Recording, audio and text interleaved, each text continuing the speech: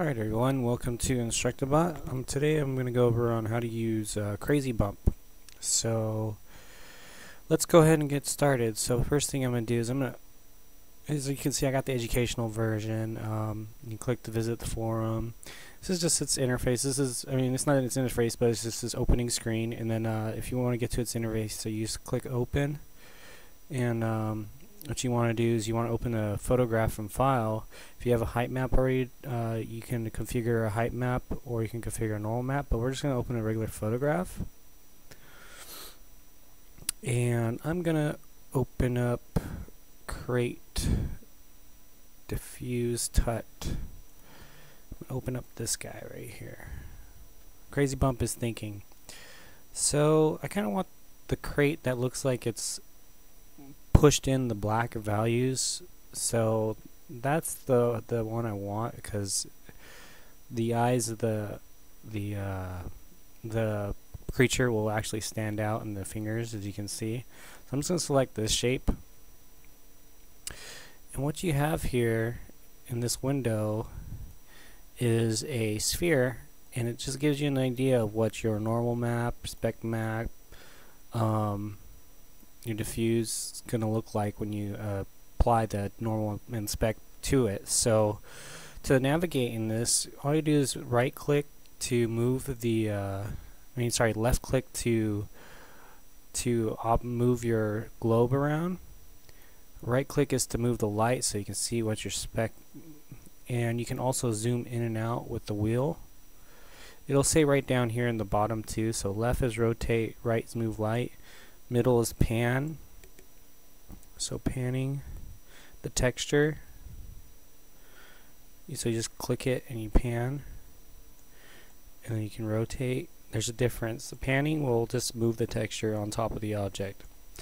Rotate rotates the actual full object in its sphere's form. So I'm just going to zoom out a little bit so I can see everything here in this preview. You can check to see instead of a ball, you can choose column. What it'll do is lay it out like it's a column. That looks really cool with the monster inside there like that. Okay, and then there's also roller. This is the opposite of column, just laid out in a different way. So roller, and then you have box, which is going to help us. You can see how the normals are going to look with your box. And yeah, and that's pretty much that. You have those as your options. So what I'm going to do is I'm just going to kind of shrink this down a little bit so we can see what's going on in this window as well. So as you can see, you got my box, my options. Okay, this is the normal map options. I'll show you right over here. You have different tabs. You have your normal map. Let me move this to the side right here where it's like looks like it's open. Or I can just let's go ahead and just move this out a little bit. I'm just going to expand this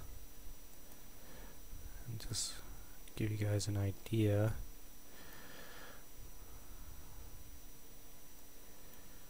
Let's get this open a little bit. There you go.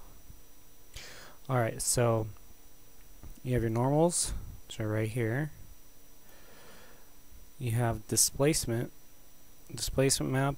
It's basically, it's kind of like this is your height map. It uses black and white values to push in and pull out an object. Normals uses RGB, so red, green, and blue. It's all mixed in there somehow. You can see it right there. It'll push in and pull out with those colors. Occlusion, this will lay out basically some nice shading in between, like almost like faking that there's a bounce lighting around the object, and that there's some like shading inside these cracks and things like that. And then you have specularity. The specularity map, we just want basically these little highlights to show, so we would have to actually mess around with the specularity map settings, and this is our regular diffuse texture. That's what it looks like. So let's go straight to normals and let's adjust accordingly. So let's kind of expand this, see what's going on in our preview. right now it actually looks like it's really good. I mean, if you adjust the intensity, you'll actually see in the preview that, okay, yeah, it's getting a lot more normal information. You can sharpen it.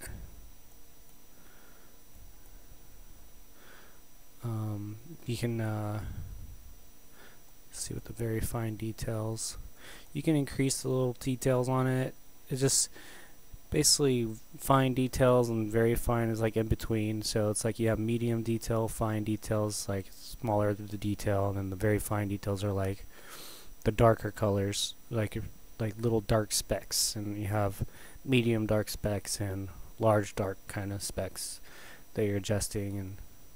And large detail is usually the whole entire panel itself. Like, let's say for instance this, just focus on a panel, so you can just kind of increase that a little bit, see if that does anything. Just mess around with the settings. Let's get that normal looking good. Doesn't have to be too much intensity, but yeah, just have fun with the normals. Just kind of tweak out the settings and see what you think looks good on it. Specularity map. I'll show you how to do the spec map. So let's go ahead and go to the Specularity tab. As you can see, normal map is on top, Specularity map is on the bottom. A lot of times I would get confused. I'd be like adjusting the normal map, and I would realize that, oh, nothing's changing. It was like, what's going on? And it's actually, you're adjusting the normal map, you're not adjusting the spec map. But in the viewport, you can actually see, let's see if I zoom in, there's a lot of specularity on this. Like, this looks like it's like one wet looking crate. So to reduce that, I'd bring down the brightness a little bit. Just a little bit, just little hints of specularity. As you can see, it's there, but it's not as profound. It's not as much. So increase the brightness. You can see that it starts increasing right here.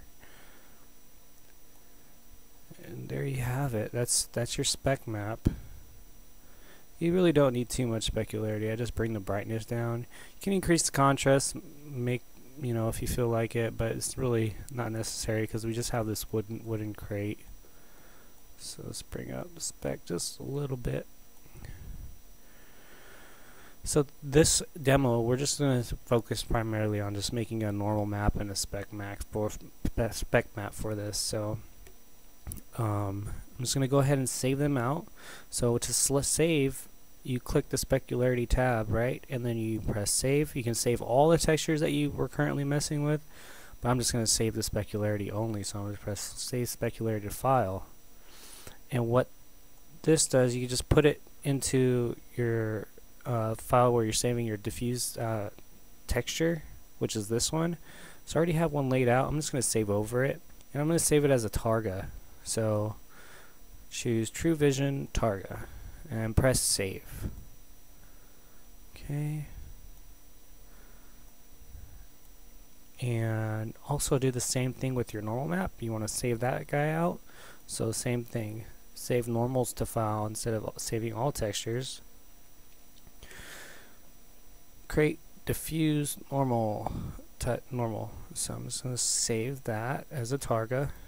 Scroll down, save that as a targa, and save. 24 bits, fine. And I'm just going to go ahead and exit. So that's it for this tutorial. Thanks for watching.